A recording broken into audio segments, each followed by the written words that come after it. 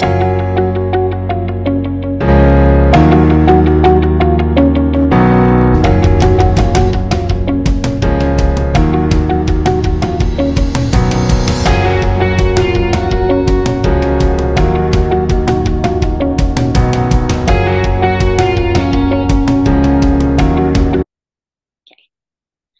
everyone, I'm excited to be here again with my brother Roy. I've been watching Roy's videos, and one of the things that's come up for me is like Roy has such a scientific way of seeing things, but I have a completely different way of seeing things, and I'm not quite grasping everything Roy's been sharing. But I want to because I can feel that this is really powerful information. So I asked Roy if I could do another interview with him, and let's just dive into some of these things you've been talking about and teaching, Roy. And I want to ask questions. It's almost like as if I'm channeling your audience, right?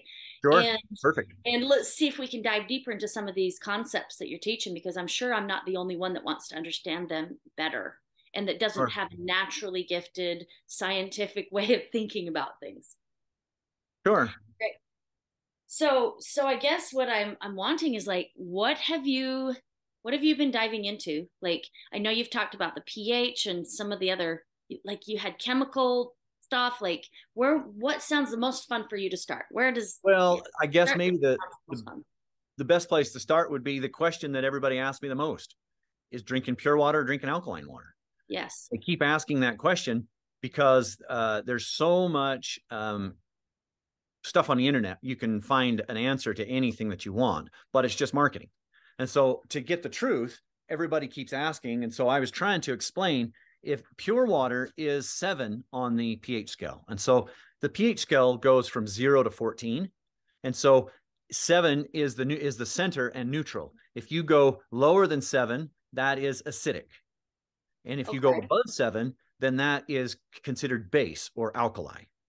Okay. And so you're Okay. talking about the pH of our bodies, correct? Or just Well, the pH in pH general? scale in general. We Okay. all use the pH scale in everyday life, in science, in health, in eating, everything. But in order to understand that, you have to understand the original pH scale of 0 to 14.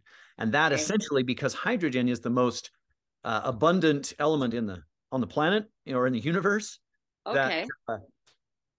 that scale of pH is very important. And essentially that scale shows you it's quite complicated, but to simplify it, it shows you that if you're at 7 neutral, your hydrogen ion at that point is neutral. It doesn't have an electrostatic charge either of the alkali or of the acid. Okay. So you're Follow just me so neutral. far? And yeah, I'm following you so far, but where's the healthy place for a body to be? And why would you want one versus another? Okay, so the healthy place for a body to be is there's a lot of different fluids in the body, but Hmm. the blood is the most important. So the Okay. blood needs to stay at pH of 7 to 7.3. Okay.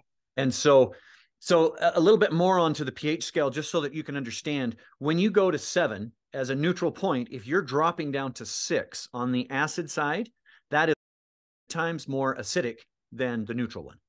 And then 5 Oh, is also 100 times more acidic than 7.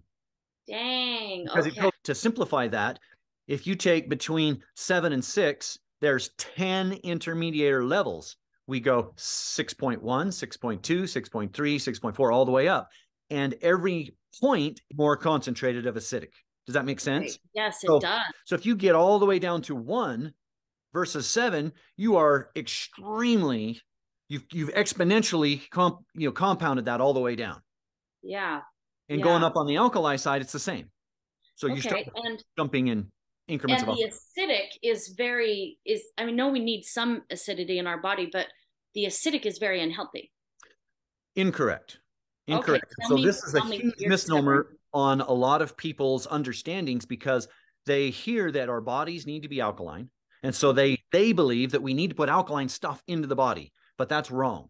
So our body is designed with this it's called the Krebs cycle. It's a I've talked about it a little bit before, but the real name for it is called the citric acid cycle. So our Okay. bodies basically have a citric acid factory. Everything that we eat, we put in there, and it runs it through the citric acid cycle. So it lowers the pH of everything we eat. Okay. So going through that, but that's how it processes everything. So once it's gone through, because of our stomach acids? no, the How it stomach lowers acid, it? well, the stomach acids do lower it. Yes. Okay. So they lower it, they get it prepared, they get all the processing done so that it can get sent into the citric acid cycle and not take a huge draw on that citric acid cycle. Okay. Because the stomach acids are stronger than that citric acid cycle. Just to Okay. give you an idea, citric acid is about 3 on the pH. Hydrochloric acid or stomach acid is between 1.2 or 1.5 and 2. So Okay. basically, it's the lowest in our body, and so it prepares everything that we eat through an acid solution. But Okay. our body then it bumps it up into the citric acid cycle, and then our body looks at it, sees what it is, and sees what it needs, what chemicals it needs to produce in order to send it to the blood or send it to the brain or send it to wherever. If the body is functioning properly, then the blood can hold a pH of 7 to 7.3. Even Okay. though we're eating acidic stuff, it doesn't matter because the citric acid cycle fixes all that if we're in a healthy body. Now, where people get lost is they say, well, my body's too acidic. Well, if you eat things that make the citric acid cycle have to produce more citric acid in order to process it, like a great big T-bone steak or something like that, it has Yeah. to produce a tremendous amount of citric acid in order to process that meat, to break it down, to extract the amino acids. Really, all it's Okay. looking to do is to get the amino acids and some carbohydrates out of that steak. The rest of it has to figure out what it's going to do with it and process it. So Okay. the more things that you eat that create the injection of citric acid, the more our bodies can't counteract that and become an alkaline. Okay. So that's kind of Pulls going it way out of off into, balance. oh yes, it throws you way off balance. So now let's go back to the water. If people are trying to get out of an acid state by putting alkaline in the water, what happens is when they drink that alkalinity that's in the water, it goes down in and it neutralizes the stomach acids, or it tries to neutralize the stomach acids. Well, that is making that vicious cycle of being inflamed and too much acid already, it's making it worse because now the gastric juices are not pure. They've been counter affected, so they're closer to neutral. So now they're Oh, higher than the citric acid on the pH scale. Does that make sense? So now yes. they can no longer pre-prepare the food or the water that we drink to send it up to the citric acid cycle.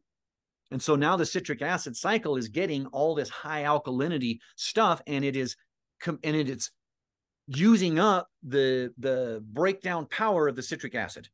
Okay. Okay. So Yeah. now we go back to why pure water is better for you than putting alkalinity. Because if you have pure water is neutral. It's a 7 on the scale. But because it has a positive on the hydrogens and a negative on the oxygen, it wants to absorb anything of those opposite charges. Well, positive and negative are both charges. So water Right. is looking to absorb something. And the available molecules that it can absorb are carbon dioxide from the air. Now, carbon Okay. dioxide happens to be just one little tiny particle of carbon that connects with 2 oxygen molecules because it's everywhere in the air, right? So the carbon particle floating around is anything that's burned out of a chimney or burned out of a car exhaust pipe or anything like that. That's where the carbon comes from. Follow me so Okay. far? So the carbon Fine. particles are floating through the air. They pick up 2 oxygen molecules, and now we have carbon dioxide, right? It Okay. wants to connect to the water. As soon as it connects to the water, now water is no longer H2O. It's still pure, but now it's H2CO3 because the H2O had 1 oxygen molecule. The carbon dioxide has 2. But when they combine, the 3 oxygens want to connect, having the carbon be the center, and we have 2 little hydrogen ions still off to the side. So that's the important part, is we still only have the 2 hydrogen ions. Okay. When we drink that, our bodies are made of carbon, so it understands how to deal with that carbon, and we can explain how it gets rid of the carbon. Well, basically, as it runs through the body, then we breathe out any extra carbon that may be in there as Oh, the form of carbon dioxide. That's what we okay. exhale. So we're Okay. breathing, let me see if I'm following you. So we're breathing in the carbon dioxide, Correct. and when it connects with Well, the sorry, pure we're breathing water, in oxygen. we're breathing in oxygen. Yes. We exhale carbon dioxide. Right. So we're breathing in oxygen, which has the molecules. Tell me the molecules again in the oxygen. In the oxygen, you would have a carbon molecule and 2 oxygen molecules. Okay, so we have the oxygen and the carbon. Okay, and so then that comes and connects with the pure water, which when you're talking about pure water, that's like RO water or distilled water, correct? Correct. Yeah. Well, when I'm talking about pure water, it has to be distilled because RO water has a small amount. And so technically it wouldn't be H2O. It might be H2 calcium or 1 magnesium. But for science, we'll do distilled because it's pure. Okay. So that is typically, it's technically H2O. Okay. Right. So then when they come together, tell me again what happens when the Okay. two come together. So when you purify the water, you have a molecule of H2O and it's pure. It has a positive charge, 2 positive charges on one side and a negative charge on the other. And so in the air is carbon dioxide and it's just floating around and there's trillions of it. So the Okay. second that this water, it has a charge, right? It's positive and a negative charge, which happens to be carbon dioxide is floating right above it. So the Okay. second that this electrostatic connection is like a magnet, they stick together. Okay. And when that happens, that's called autoionization. And that creates carbonic acid. Okay. So What's carbonic acid? carbonic acid is basically H2CO3. And the reason Okay. that that's important is because by telling you that it's H2 tells you that it's only got 2 ions, 1 Mm-hmm. carbon, and 3 oxygens. So if you only have 2 hydrogens, when you drink that, your stomach acid, let's just say for a number's sake, has 500,000 hydrogen ions per molecule of Okay. stomach acid. When you Okay. drink this water, each molecule only has 2 more hydrogen ions. So it isn't going to make any difference, well, very minimal difference in 500,000 per Yeah. molecule, right? And so this is where I'm trying to drive the point home. That is why it's good to drink pure water because it doesn't dilute the gastric juices in any way because there's Okay. only 2 hydrogen ions. If Okay. you drink anything that's lower on the pH, then for instance, orange juice, 1 molecule of orange juice, if you could put that into the stomach acids, it's going to add 29,000 hydrogen ions per molecule of orange juice. Okay. And that is adding it on the acid level or Correct. The more hydrogen ions that you have, the more acidic it goes down. Maybe that's the key okay. point I needed to say. Yeah. So the more hydrogen ions, so that's the pH scale, is the scale of how many ions. If you're 7 and you go this way, it's how many ions can be trapped of hydrogen. Okay. And the more that's trapped, the more it goes down to lower to the acidic side of the scale. Okay. Now, on the other side of this, real quick, so we can finish this, the ions are still present, but in order to raise the pH, we can't just add more hydrogen ions because that lowers it. What we Okay. do is the hydrogen ions, they raise the hydrogen ions, but they start to capture oxygen molecules on these hydrogen ions, and that raises the pH because oxygen carries a ton of electrons. And so the electrons create electronegativity. And when the oxygen molecules hook to the hydrogen, they have who knows how many electrons spinning, orbiting around the outside of that oxygen, but they can continually get more and more. So the affinity is the ability to hold extra electrons. And as you go up that scale, the oxygen has an affinity for electrons. It holds more and more and more and more, but the hydrogen doesn't necessarily change. Okay. Makes sense? No, Not that was a lot, completely. Yeah, it was a lot. but It was a lot, but very interesting. I'm trying to explain this many cables into one. It's hard, but I'm just Yes, mostly trying so to give point it. me another example. So the orange juice example helped a lot. So it helped me to understand when you drink orange juice, you actually are dropping down into the more acidic level, right? Correct. But Correct. that's not necessarily a bad thing like we've been thinking about it Right. in the Right. It is past. not a bad thing. And so when we drink the orange juice, basically because orange juice is citric acid. That's why it's so good to drink our lemon juice or lemon water in the morning or orange juice, is because we are replenishing our citric acid cycle tank. Oh, it goes into the orange juice goes into the gastric juices. In the gastric juices, like I say, is hydrochloric acid of 1.5 to 2 pH. But along with that are purified electrolytes that are that sitting in an acid solution of hydrochloric acid. You get potassium hydrochloride, you get calcium hydrochloride. These are some of our other electrolytes that are very important for the body. They get developed and purified in the gastric juices. So then when we drink citric acid as an orange juice, we are basically filling up our gas tank for the citric acid cycle so that we can eat anything else we want the rest of the day, and we'll have enough fuel, citric acid fuel, to process it. Interesting. Okay. So what analogy could you give me to help me understand the alkalinity side that you were? If we're going to go on the other side of, let's take the orange juice, and it's the 3.3, and let's throw a whole bunch of oxygen molecules on all those hydrogens. Okay. It's holding, right? So it has 29,000 hydrogen ions. Let's just put 29,000 oxygen molecules on those hydrogen ions.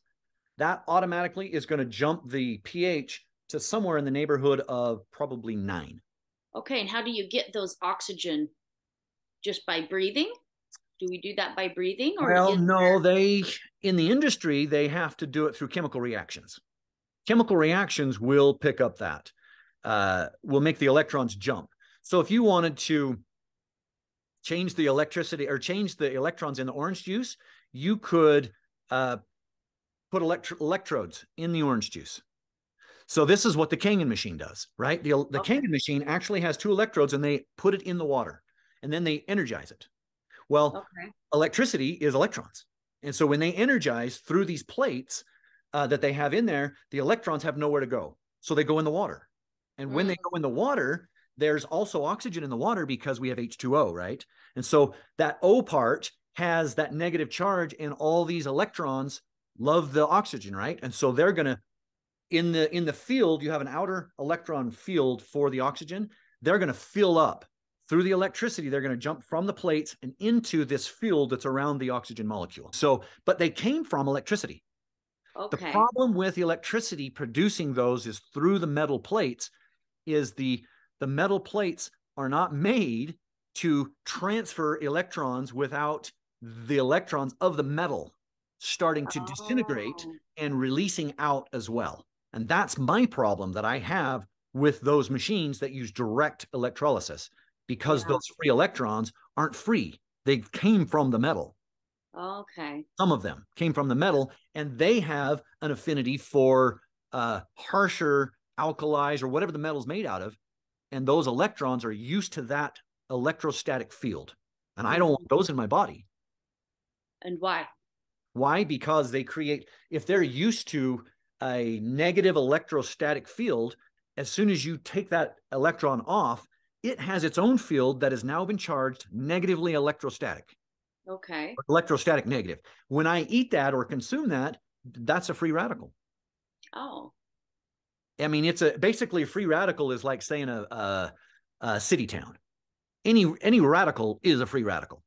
There's positive radicals, there's negative radicals, and there's neutral radicals. A neutral radical doesn't hurt us because it's not looking necessarily to take an electron from an important part of our body. Okay. And so the free radicals actually go and they take chemicals that we actually need. Correct.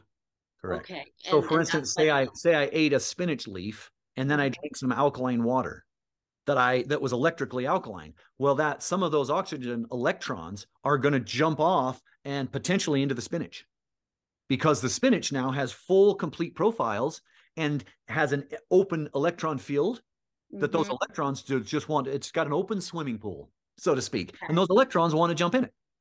Okay, so those electrons jump in it, and then what happens? Well, it taints my beautiful clean swimming pool of my spinach, because that's what I was wanting to get to. They're electronegative charge. How they got that electronegative doesn't matter. They're electronegative. Okay. And they're gonna contaminate my pool of my spinach, of my clean my clean Right. molecule of spinach, right? They're going to contaminate. Okay. Okay. And so then when you eat that spinach that it has been contaminated, then what happens? Well, it creates, as the body's processing that spinach, that one electron that has the electronegativity in there is a free radical. It's going to connect to something that it can connect to and create oxidative stress. Okay. And what does oxidative stress do to your body? Well, it obviously it's on a very small scale. So an oxidative stress, when it bumps up to a cell wall, it actually oxidizes the cell wall. It kind of like explodes the area that it hits into. It just explodes it. Mm. That's called So oxidization. it's okay. So it's pretty damaging then for the cell. Yes. Yes. Yeah. I mean, too much of that oxidative stress and the cell dies. It just completely disintegrates and dies. And yeah, we start to age and get gray hair and all the things that oxidative stress does. And that's one benefit to the hydrogen. When you Okay. breathe and drink the hydrogen, if you have any of these electronegative radicals that are floating around in your body, the hydrogen can help pick up some of those because it can get into places that other antioxidants cannot. Okay. So this is one of the reasons why it's so detoxing. Correct. Correct. Yes. That's probably been the number one thing I've experienced myself is the detox of doing the hydrogen. Like I'm detoxing pretty quickly, faster than I detox when I'm fasting with no food or juice, right? I'm Right. detoxing eating and doing the hydrogen. I'm detoxing faster. And Nice. it's been like, holy wow, this is amazing. So I guess I have a question. Are you using any detoxifiers for the blood?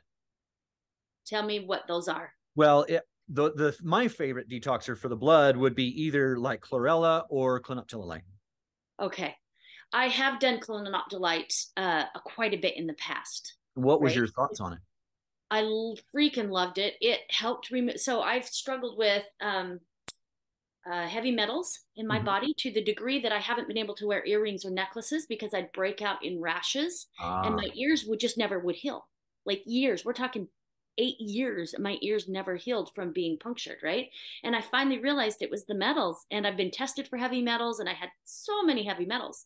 So I did a clenoptolite product that just very quickly, within probably 4 or 5 months, I was testing completely different nice, the heavy metals, right? nice. And had released a ton. So that was really amazing. And then I started doing the hydrogen, and the first thing I noticed was that heavy metal taste coming out. Yeah, That yeah. same taste when I was releasing the heavy metals with the clenoptolite, I was experiencing with the hydrogen. In my opinion, I think because the metals in our brain are the absolute hardest to detox from. I think Mm, that's maybe what you were tasting because I think that's what I have experienced too. Is maybe some of the detoxing from the brain. that's amazing. Because if you're breathing the hydrogen, it can automatically go past the blood brain barrier, right? Which is where we want it to go. Right. Until why does it go past the blood-brain barrier and Well, other because things you're don't? breathing it through your nose. And Okay. anytime you do anything through the nose, your blood brain barrier actually goes about right here. And well, Oh, technically, I mean, if you eat something, it goes down, but the blood brain barrier is about here. And so anything that goes up the nose bypasses the blood brain barrier and you get it a lot quicker. wow. Okay. And also, isn't the hydrogen a very tiny, teeny, tiny It is. molecule? So it doesn't have like free access into the cell. It does. It has free access, but by breathing it, you're essentially just flooding your brain with all these antioxidants. By drinking the water, it has to go down into the blood, process, and Oh, then through the blood if it lasts, because we know that hydrogen wants to exit, right, within an hour. So if you drink it, are your extra hydrogen molecules going to get processed in the body and get all the way up to the brain and still be as good of an oh, antioxidant? I don't think so. got it. Yeah, got it. That's why it's so healthy to breathe it as well as drink it. Yep. That's awesome. Okay, so then tell me how so I'm getting a ton more hydrogen into my body. Mm-hmm. How does that work on the pH scale? Well, it doesn't. That's the beautiful thing with hydrogen is because the hydrogen that you're breathing is pure hydrogen. It Right. doesn't change. It's neutral. It's Oh. pure. It can just go right in. An individual sovereign entity, all of its own, every single one of them can go in, selectively pick any oxidative or oxide that it finds connect with it, turn it into water, and finish its little. And then do you just flush it out of your body with the water? I know, Correct. like I'm having detox stuff like coming out my skin. Yep. It doesn't hurt. None of it has hurt. I haven't had like the detox headache. I've had other pressures, but I was having those before the hydrogen, right? Mm-hmm. Um, but I've had detox like the heavy metals coming out. I've had like breaking out with like little teeny tiny pimples. I know it's Yep. just releasing from my skin, Yep. like it's and none of it hurts or nothing. It's just these little teeny tiny bumps, right? Like I'm just releasing like on such a big scale. I don't even I remember the think question I asked fully you. hydration is the cause of that. Okay. Be fully Okay. So hydrated. full hydration. Yep. I don't think that we've experienced true full So hydration because of our environment and all the oxidatives, well, or the mineral buildup or the trauma buildup or the stress. I call it all trauma because essentially that's what it is around the cells. So I think as a society, we're not hydrated right. just because of all the crap that's in our environment. Right. Right. And so you're able to, with these antioxidants, for the first time in your life or in my life, be fully hydrated. And so I used to not sweat very much, Mm-hmm. right? And I just thought it was a cool technique I learned, right? But no, it was because I hadn't drinking enough water. Now I sweat, but it's clear, it's clean, it's a good kind of sweat. It's healthy. Yeah. Yeah. Okay. Cool. Wow, this is amazing. So do you understand the pH scale? Do I need to go in more on that? I understand more of the pH scale. I think what I was needing was more real life understanding of like Right. examples of how this works, right? So, so talk to me a little bit more about the cell and the buildup around the cell and why we get dehydrated, like Okay. how So that works. a lot of people like salt. Right. Himalayan Me salt, too. sea salt, table salt, whatever. Well, it is inorganic. And we'll just take one mineral, for instance. It's Himalayan salt. Everybody thinks, well, because it's Himalayan, it's got my minerals in it, so I can just put it all over my food. Well, that's incorrect because Himalayan salt is sodium chloride that has trace minerals in it, Mm-hmm. but they're still inorganic. Those trace minerals, our body can't use them in that form. Our body can only use Mm-hmm. organic minerals. And so when people put salt on their food, when they or when they're eating their food that's had all kinds of just environmental toxins. So as we eat that, what happens is the cell, hopefully a healthy cell, has 4 balanced electrolytes that are stationary in the cell. And when we drink food or water, or when we eat or drink, the cells are looking to bring in the nutrients. They can really only bring in pure nutrients because of the osmosis factor that the electrolytes create by sitting in the center of the cell. Their presence creates a sucking inward. Does that make sense? In the cell. And so that's how the water gets from the outside of the cell inside the cell, is because those 4 electrolytes are calling it in. Well, they can only call pure water. If there's mineral in the water, then what happens is that mineral starts to impact all on the outside of that cell. And so Because now, it's too big because it's too big, that is and correct. inorganic. So when you say inorganic, you're talking about minerals from like shell and rock and Yes. that kind of stuff, right? And Yes. organic would be more from plants, correct? Correct. Yes. Okay. So if you're going to get salt, real salt or sodium chloride, I don't even know if plants make it, but it would be green. It would be plant based and it would be water soluble. You would actually put it in water and it would dissolve. That's the only kind of mineral that our bodies can use. Even the sodium chloride that we put on our thing, that doesn't dissolve into a form that we can use. It dissolves into a form. And so you have your cell, and all around that outside cell, all the way around, so if you can imagine a ring of scale, right? Scale around your faucet and stuff like that. Yeah. And that scale going all the way around that cell. Now the electrolytes are on the inside. 2 things can happen. They are still electrostatically trying to pull the pure water through, but now they have a barrier to pull the water through, a brick wall, so to speak. Okay. Have to pull the pure water through that brick wall. So they're trying to do that, But the brick wall that's around the cell has an electrostatic pull of its own. So it is holding the water on the outside of the cell because of its electrostatic pull. So what happens Oh. is there's far more minerals on the outside of the cell that has built a brick wall. On the inside of the cell, because it's just a little cell, has 4. Oh. One of each of the electrolytes. So they cannot overpower and pull this through. So the concrete wall on the outside wins and it gets all the water. The cell shrinks. Because what the cell is deciding to do is this wall that's built up around the outside, it can't get anything through that. So the cell, to protect itself, shrinks. Now there's an open area around the cell that it can absorb more minerals. But it can't because of this outer brick wall. So the cell shrinks, shrinks, shrinks, shrinks. We get dehydrated, the cell dies.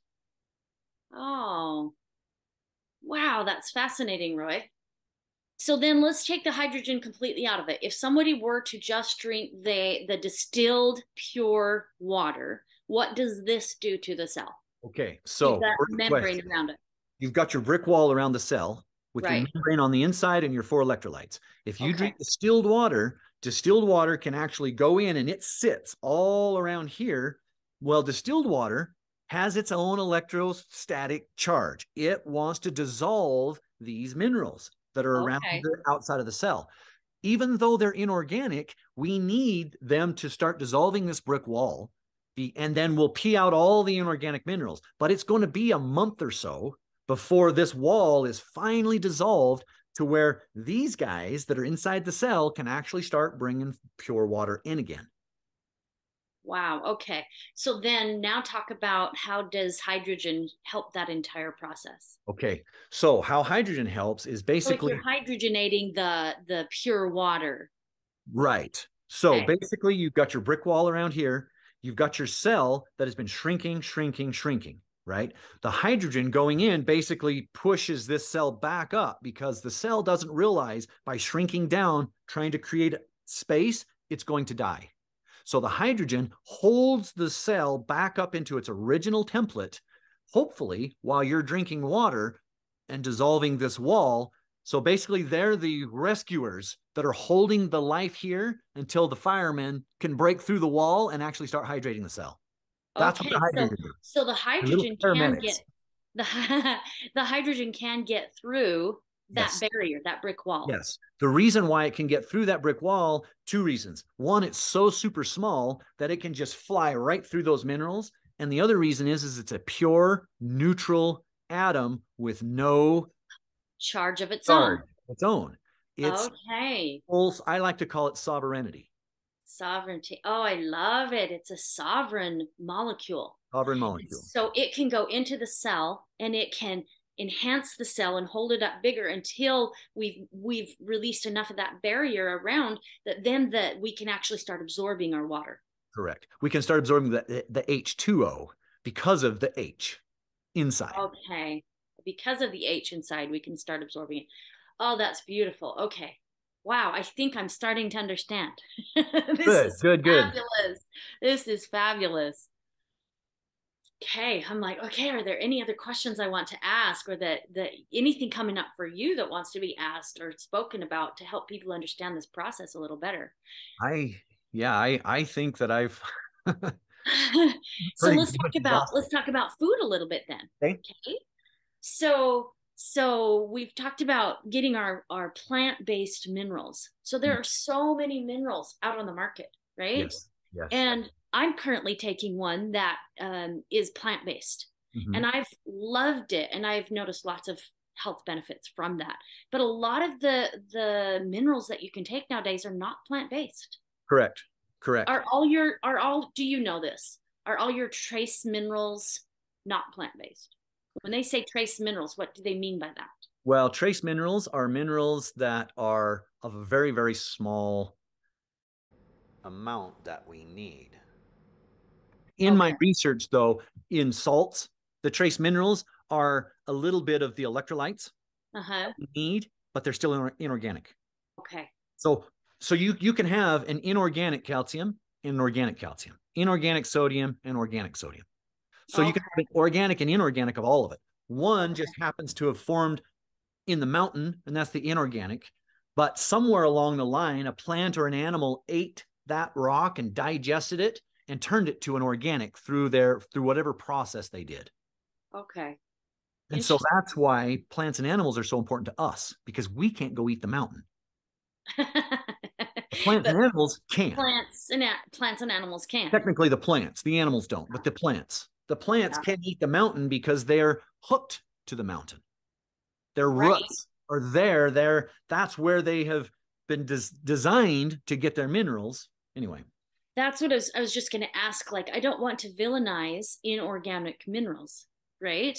And so I was just going to ask you that. So this is beautiful. So the plants eat those inorganic minerals from the rocks and shells and that type of stuff, and then we uptake the plant.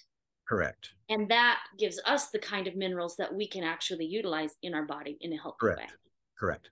I mean, that's, the plants do that on their own scale, but they have a hard time uptaking the many arrays and varieties of the inorganics. And so that's why the rhizosphere in the ground, or the biosphere, is so important for the bugs. Okay, tell me more about that. So there's 3 different types of major classes of bugs that are in the ground. And each one eats the next one up, but the smallest one are like the protozoa. And so they will basically they'll sit on an inorganic mineral, and then their digestive tract is on the outside of their body. So they just excrete juices all over this mineral, and it breaks the mineral down into a aqueous solution that they can absorb. So then they absorb it. Then the bigger bug is it's an arthropod. And so the arthropod comes over and eats the protozoa. Well, the arthropod is an exoskeleton, right? And so it eats this, and through its digestion process, it builds all the inorganics up into the skeleton, which is now organic, right? So then this arthropod dies, and then the plant says, oh, hey, look at all this beautiful calcium, magnesium that's already in water-soluble form. And so it starts picking up from the exoskeleton. So if we don't have those bugs in the ground, then our plants only pick up what the plant can convert, because it's still not going to pick up. For instance, it's not going to pick up basalt. It's like 10 different forms of rock. It can't do anything with that. But if I have a rice husk in the ground that contains silica, when it rains, that plant would be able to pick the silica up from the rice husk, because the rice husk is already organic. That makes sense? Yes. But pick up the basalt. And so that's where we need the arthropods. The arthropods go eat the basalt because they're big, tough mothers with their exoskeleton, right? They can do it. And then the plant eats the arthropod. What a beautiful balance to nature. Yes, but we don't have that balance. Right. Everywhere I've looked, that is imbalanced so far to the extreme that we're not getting the proper nutrients from the plants. And I've been telling everybody, get it from your plants. Right. But we don't have it there because we're killing off the bugs. Exactly. Every time we till the ground, do you know that we kill instantly 50% with one till of the protozoa? 50% dies the second it sees sunlight. Because the protozoa is not like us. We are supposed to eat organic stuff, and so we need sunlight. The bugs in the ground, they eat inorganic stuff, so they're on the opposite scale. They don't need the sunlight. In fact, if you cover it with mulch so that they never see the sun, they grow and they thrive because they're getting their sunlight from the exudates from the plant. So the plant gets the sunlight from the leaf, sends the sugars down into the roots. The roots secrete sugars called exudates, and the bugs eat those. So they're still getting blessed by the sun. Oh, that's beautiful. That's beautiful. So I know you've also done a lot of research and experimenting with your own gardens and your own bugs and all of that kind of stuff to be able to counteract this issue. So what would be your top things for people to help get the nutrients into our plants? Like, don't kill the bugs. Do you want to include bugs, or do they naturally grow themselves? Like when you stop tilling, when you stop putting toxins on your soil? Yeah, I think that the bugs will find its way unless you're in an extremely toxic area. What I found was my dirt in my garden was so rough, I had to jackhammer every single shovel out. I jackhammered it out. But then what I did is I brought in, excuse me, new soil that I had made. It was some topsoil and some worm castings, and then a whole bunch of amendments that I put together, like rice husks for the silica, different things that I could put in there that would break down and create the minerals content that I wanted. Yeah. Because Yeah. in my learning, the schooling that I took, there's enough mineral in 1 grain of sand to feed the mineral for an entire acre garden if you What? knew how to get it out of the sand. Right, but we need bugs to do that. Bugs to do that. And so there's enough fertilizer everywhere in the world. We don't need to add synthetic chemical fertilizers for nothing.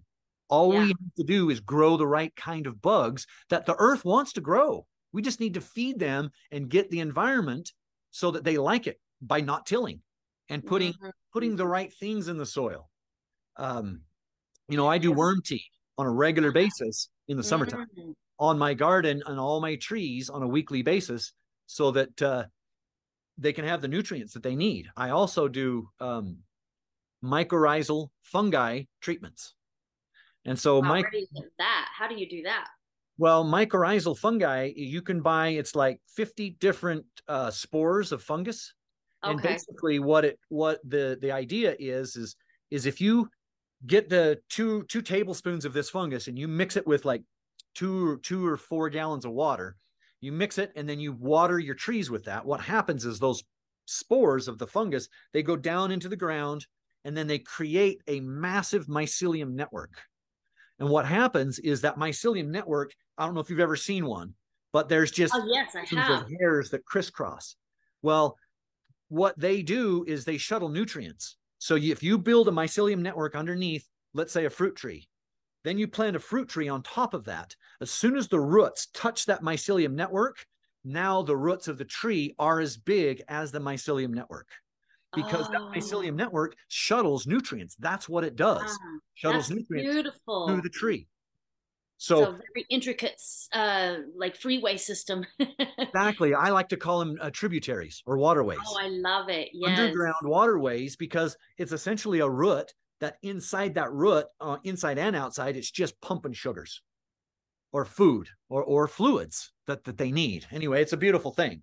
If you don't have this yet, Roy, at some point I would love to see like a writing, something written up of everything that you add to the soil Mm-hmm. of your gardens, like how you do it.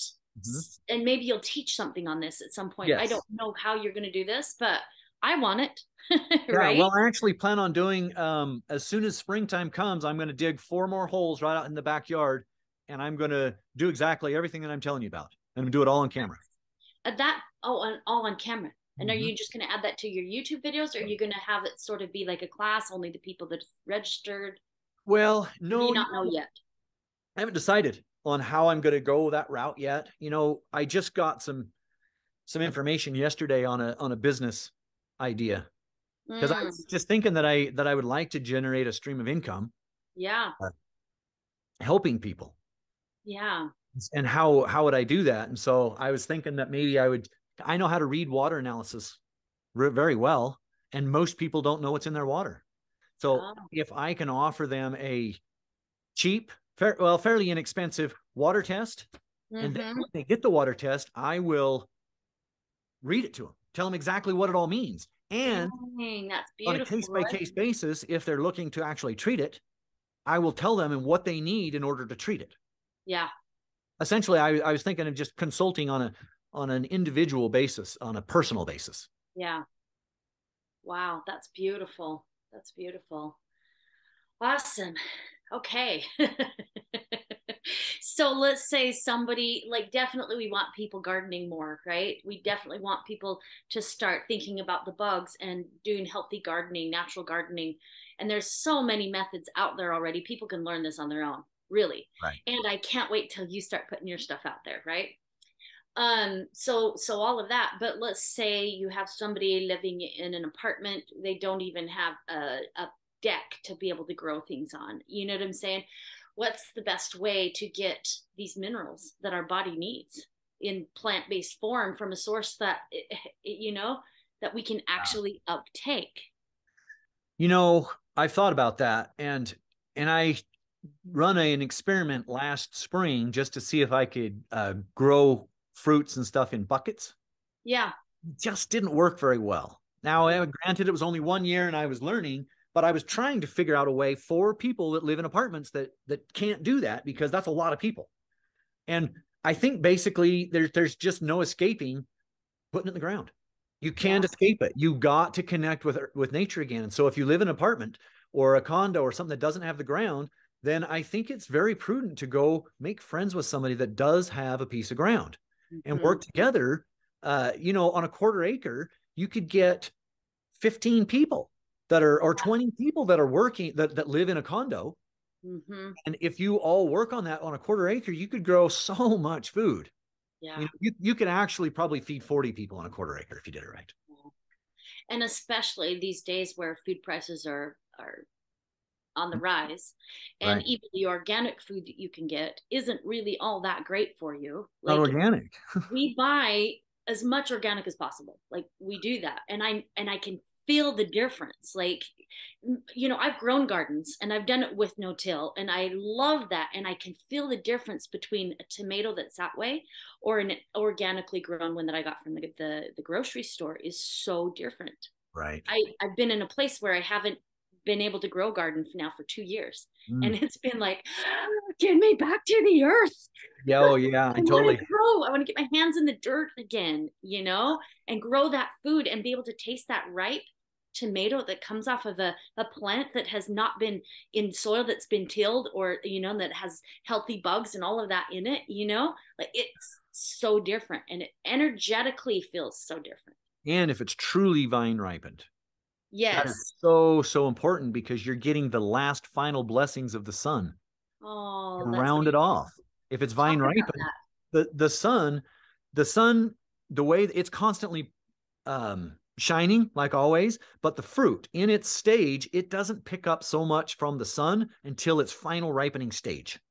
That's when it really starts to pick up the sun, because it uses the energy of the sun to actually start to rot. I mean, the ripening process is a rotting process. It Right. actually uses the sun and starts to push all the sugars and everything to the outer edge, but the sun is what does that. And so if you're truly looking to be connected, then you should have your fruit that has been grown right in the ground, that's been vine ripened by the sun, because you're getting the best of the father and the mother. I love it. The balance. The balance, right? If you The get all harmony. mother, it's Right. going to be fine. You're going to be loved, but you're not going to have maybe some wisdom there that you need to it's add to the. it's kind of like love without integrity. That's right. Do That's you know what right. I mean? I call that light love. Yeah. Light Light love. love, and then love with integrity is love light. And it's the best, as far as I'm concerned, to have the balance of the two. Yes. Right. To Well, have the balance of the light and the dark, the shadow and the, what I mean, the bright, right? The father, the mother, the masculine, the feminine. To have the balance of the two in harmony is where it's most beautiful. I even had this analogy pop in, like the two most beautiful times of day are sunrise and sunset. Why? It's because we have such a beautiful balance of the dark and the light. And right. everybody wants to go out and witness, the sunrises and the sunsets. And it's because it's in my story altogether. It's because it's in balance. It's Yeah. that wholeness we're looking for within ourselves. Yeah, I love it. The sun's electric and the earth is magnetic. So together it's an electromagnetic. Mm, So, yeah. I was reading this yesterday in my book of light that I'm reading, and Uh-huh. it's talking about sun gazing. If you Mm. truly want to reconnect all the circuits in the body, then you need to copy the Sphinx. The Sphinx is all fours on the earth, and it's facing the rising sun. Oh, wow. I've never heard of sun I'd never gazing. heard that, but he said All that the fours. Sphinx is showing all fours and not just hands, whole palms and legs and on everything, because we're trying to connect the more to the ground we can connect, the more we can receive from the light. And everything Wow. that we receive is through here. Wow. What he's actually saying, this is, I'm going to learn more about it, but what he's actually saying is that obesity does not come from overeating. And he has a pretty darn interesting analogy to prove that. So when you sprain your ankle, does it get bigger or littler? Well, it swells and gets bigger. It gets bigger. When you have congestive heart failure, does it get bigger or littler? Right. Okay. It When a gets star bigger. dies, does it get bigger or does it get littler? Yeah. The red dwarf gets way bigger. So Right. everything his claim on this is, as we lose energy, as we are dying, we get bigger first. And so he said it, I mean, he says it has nothing to do with food, but I think it has some to do with food. But a lot of the light that goes into our eyes is the signals to tell our bodies how to process the food. That's what I think. And because if you're like on a computer screen, the blue light actually shuts the ATP production in the cell down. And that's opposite from what we want. We want ATP production. Right. So Wow. Wow. Wow. Wow. Wow. So I look at it more as like balance, balance, balance, balance. So you're talking about sun gazing and how that goes in and feeds us. What was the reason you brought that up? There was well, something because we were just talking about the sun and rebalancing the electrical circuits. right. And we probably don't get enough sun. So those are the times of days we can actually receive direct sunlight into our eyes is very, very when it's first coming up and when it's going all the way down, which we're called to those times of days anyway to be with the sun. Right. I find that very fascinating. Yeah, 5 o'clock in the morning is when the infrared comes in. The infrared comes in for about 30 minutes before the sun comes up. Those are the rays that you really, really try to get. In fact, the yogis Oh. actually say that those rays actually have the instructions for the day. Oh. That's what they say. So if you really want instructions from the higher realm for the day, get up at 5 and go outside, and you have to connect circuitly connect to the earth, and then you'll receive the infrared rays. Because the infrared rays are well, some of them are red, and red balance blue. Oh, okay. And blue light is our computer screens. Blue Right. light shuts down certain productions. Blue light actually shuts down vitamin A production in our bodies. Mm. Vitamin A is yellow. So when you go out and get yellow sunlight, you start getting vitamin A and vitamin D. Mm. So I just Interesting. scratching the surface of this lecture, but it's pretty interesting. Yeah, you're gonna go way deeper, I can tell. Oh yeah, well he's a doctor, he's a neuroscience scientist, and he's been lecturing this since 2017. He's got a lot of work, so Okay. I got a lot of researching to do, because light, if light truly is everything, then that's something that I can't just neglect. I need to understand it. Right, right, right. Especially, I enjoy sun gazing, and I've often wondered why I couldn't gaze here where I'm at, but I could if I was in Phoenix. And he explained it perfectly. In Why? certain angles of when the sun comes up, certain areas receive sunlight at different angles, and so some places you can sun gaze better and get more of a spectrum of rays. Other places you can't. He was actually given the lecture in Vermont, and he's like, "I'm sorry, guys, but you guys have about 6 minutes to sun gaze in Vermont. That's it. You're only going to get the spectrum for 6 minutes. But in Phoenix, you can get a whole hour in the morning and an hour at night." Oh, wow. And that's Like, probably one of the no, reasons why you feel so called there. no wonder. It's because I can be more light absorbent. Yeah, yeah. Wow, that's so fascinating. And so what do you do like when you got like today, 28 inches of snow on the ground? You know what Well, I mean? I ask my guides exactly that in a kind of a complaining tone. I'm just like, Yeah. "You guys tell me I need more sun. Phoenix has more sun, right?" And they're like, "The same sun is above you as that's above Phoenix." Yeah, yeah. Ah, dang it. And and we're not such limited beings that we can't connect with Earth just because there's 2 feet of snow outside. We can still connect. We can take a bath. The bath Hmm. is warmed water that came right from the earth. It's got the negative charge that Earth does, so it can Yep. ground us. And the sun, the photons go right through the clouds. They still come in. It's the intention.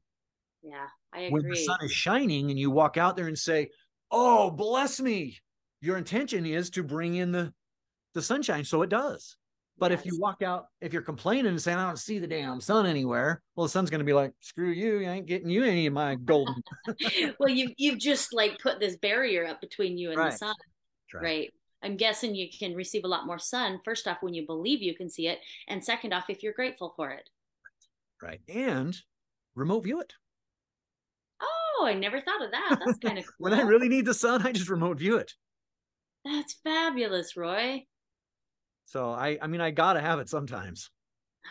Yeah, you're a sun baby I'm a for sun baby. sure. Yep.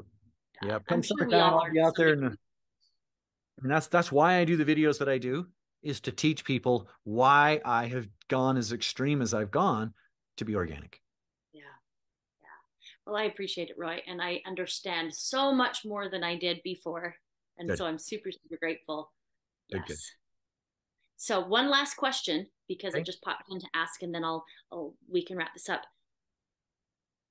With the hydrogen, right? When I'm doing the hydrogen water with distilled water, it makes me so flippin' hungry. Do you have any thoughts around this?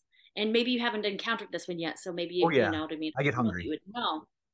I get really hungry after I've been breathing for like an hour and a half. If I do a meditation or something on there and I drink a quart of water, I am just famished when I'm done. I don't Yeah. know why. Okay. Honestly, I don't know why. I could guess. And I just saying that probably because you've elevated your spirit and you've eaten probably much better than you normally do.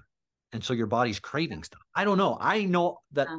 because of the hydrogen in the water, I was eating like an ice cream sandwich from time to time because I still like Yeah. my a sugary treat, but Right. not anymore. I haven't had, and I'm trying to get rid of candida. I Right.